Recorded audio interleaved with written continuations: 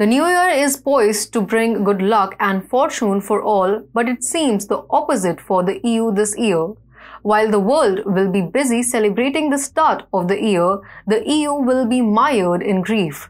The bells of prosperity will be heard in every nook and corner except for the EU, whose rotating presidency system will ring its death knell.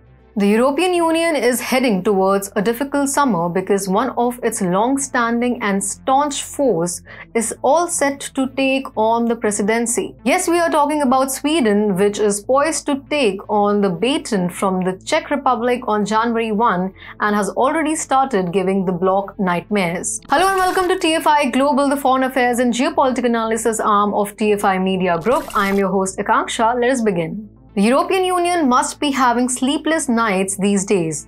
The reason is the mandate with which Sweden will take on the presidency. Sweden's fractured domestic politics were on full show on Wednesday as Prime Minister Ulf Kristersson laid out his country's priority for its upcoming presidency of the EU Council. Sweden takes up the rotating presidency from the Czech Republic in the new year with the goal of moving roughly 350 EU files forward in the 6th month before handing them over to Spain on July 1. Kristersson presented Sweden's priorities to the parliament in Stockholm on Wednesday under 4 areas: security, resilience, prosperity and democratic principles, and the rule of law, and struck an upbeat tone about what could be accomplished.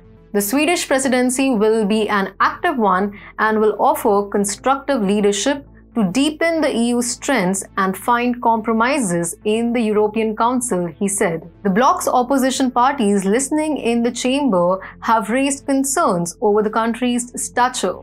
According to them, introduction of the presidency, however, was additional evidence that Sweden's government, a minority of 3 center-right parties with support from the far-right Sweden Democrats, is on the wrong path. Migration isn't mentioned at all, gang-related crimes gets a one-word mention, and the references to the rule of law look like they have been squeezed in. Matilda Enkans, a social democratic lawmaker, told Politico as she left the session. So the Liberal caucus of the bloc is going all out against Kristersson's proposed mandate.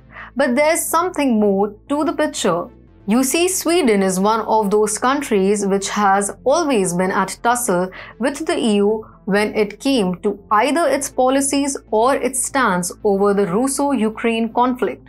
Sweden has been left up the creek without a paddle by the EU, which has resulted in a shift of stance. The bloc has stepped back on the promises it made to the country, which irked the nerves of Sweden.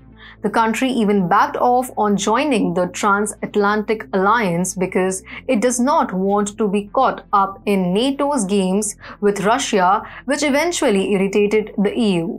Amidst all the infighting and full-blown clashes and verbal spats between the bloc and the nation, Sweden titled towards Russia, which is now becoming a point of concern for the EU because the nation is now set to take on the EU presidency.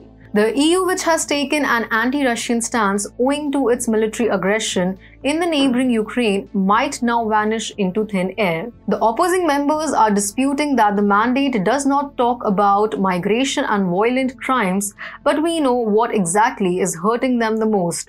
All in all, the EU is now thrown into a state of a tizzy.